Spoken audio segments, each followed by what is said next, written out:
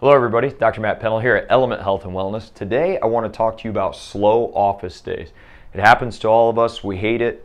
It hurts the pocket, but hey, it happens. So especially when you're newer in business, you can expect these slow days to occur quite a bit more often than you obviously hope to down the road. But one way or another, even for the busy guys, it happens. Okay, so slow office days, what do we do? Three main things, all right?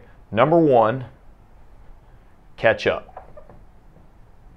Okay, this is the time to get anything done that has been slacking, right? If we are missing back-end paperwork, notes aren't completed.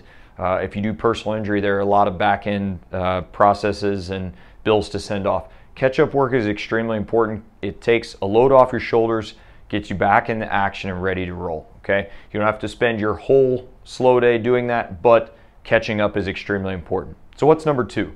Number two, it's going to be outreach, okay? Community outreach.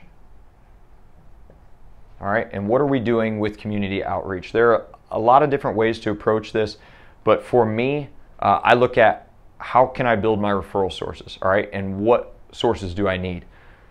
So if you're a chiropractor like myself, you look at within your profession field, who can I send the most referrals to and who can potentially refer to me, all right? Physician to physician referrals are always going to be your best.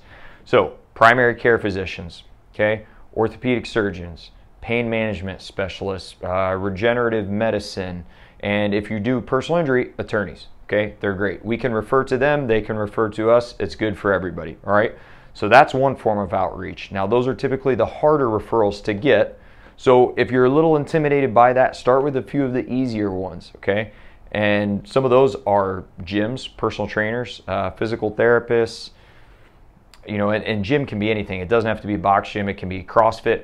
Go to the things that you like to do, okay? The reason I say start with something that's a little bit easier is you want to build some confidence, okay?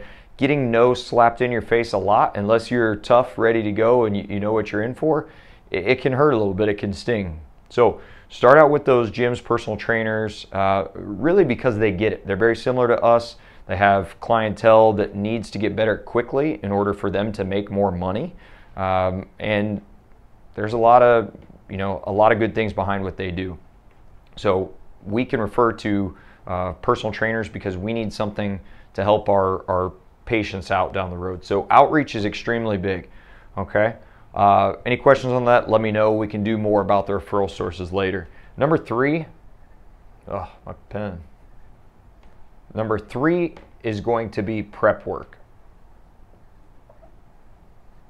Okay, so on the prep work side, now we're looking at how we can go further, right? How we can get busy again. And these things will all make us busy, but catching up is not going to make us busy, right? It helps us so that we can be ready to go.